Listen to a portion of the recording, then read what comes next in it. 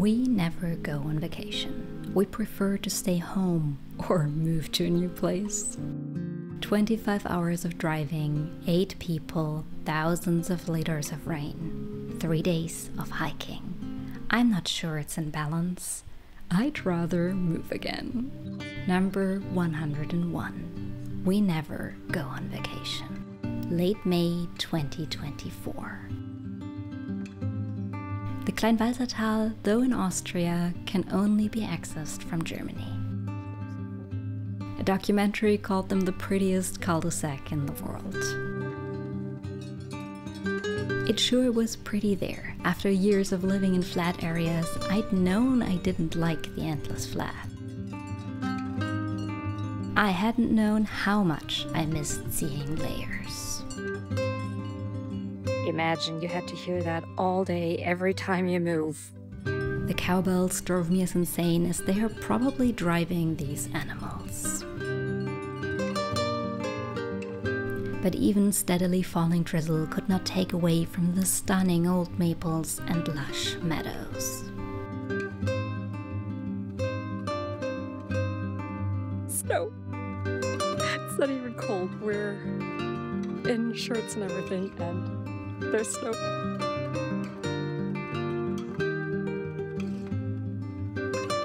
For a month I thought about what to wear while hiking with my in-laws in unknown mountain terrain.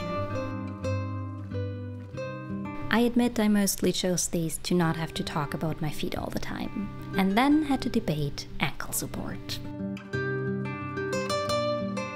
The only places I would not have preferred going barefoot were snowy mountaintops.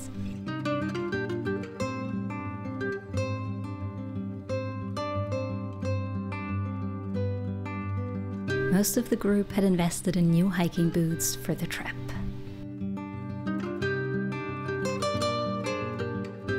With 6 other people along the weather, we could not stop to fly the drone the way we would have wished to. Nice scenes could not be repeated, so we had to hope there were no wobbles or jerks. The views were stunning. We would have loved to spend more time capturing them from above.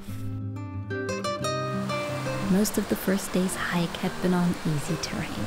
Most of the group took the bus home from the valley. Eager to get as much out of the hiking there as possible, my husband and I added an hour through the valley. We walked along this river surrounded by trees and meadows covered in flowers. I was glad for some time with fewer people and happily accepted some wet toes in return. I had packed for the wrong weather. Everything was fast drying, not watertight. From the waist down, I was soaked through for most of this vacation. Walking through wet grass got my feet wet to the socks quickly. I'd chosen the lightest shoes possible.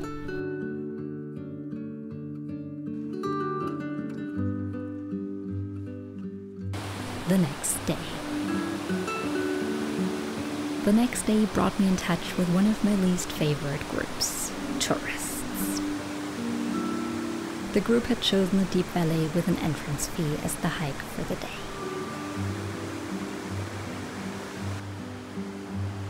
The narrow paths were often single file only, so other people determined the pace.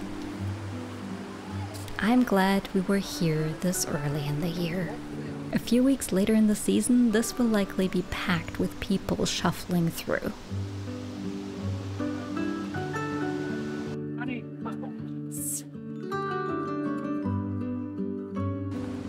The deep is, well, deep.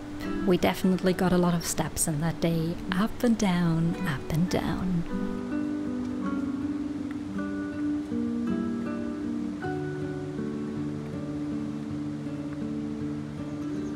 Later we'll be down there. Yes, that means we'll have to get back up as well. But first we had to hike further up the mountain to reach the entrance. I was happy to see not all the cows have to wear belts to give tourists the romantic feeling. I even got some cow love from this cutie covered in flies. When we reached the bottom of the deep to start the long climb, a hailstorm arrived. We hid under a tiny roof until the worst had passed. I was thoroughly enjoying the added adventure. My shoes and socks were soaked, my pants were clinging to my legs. I didn't care.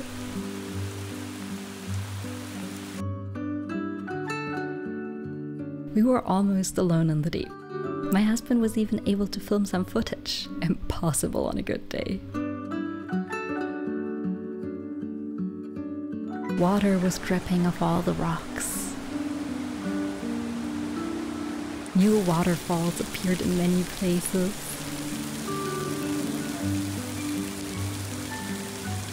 And the river below was roaring loudly. It got really dark in places. Much too soon after, we were out of the deep and back in the light above. The next day, the final day. Our last day brought weather good enough for the mountain passes. They had been closed the days before due to snow.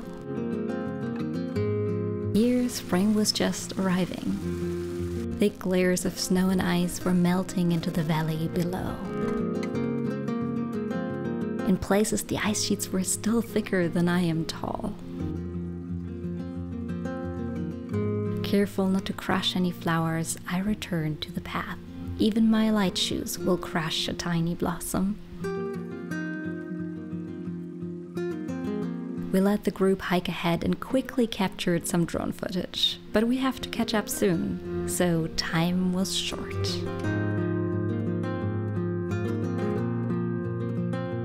Usually we fly a few takes of each shot we have in mind. That wasn't an option here. Drizzle and wind kept interrupting as well. Not ideal drone conditions, but still stunning, these views. Flying was as rushed as most of this vacation. 3 days is not enough to enjoy this valley. 3 half days of hiking are not worth the hassle. A final sprint to some random mountaintop just before the last gondola down. And then, the next morning, 11 hours in a car home. 2 days later. We arrived home for the flooding in Germany. Luckily, we only had one bad storm here. I'll tell you all about how everything survived in the next episodes. So long, and thanks for being here. If you want to support the channel, go to rootsandcalluses.com/support.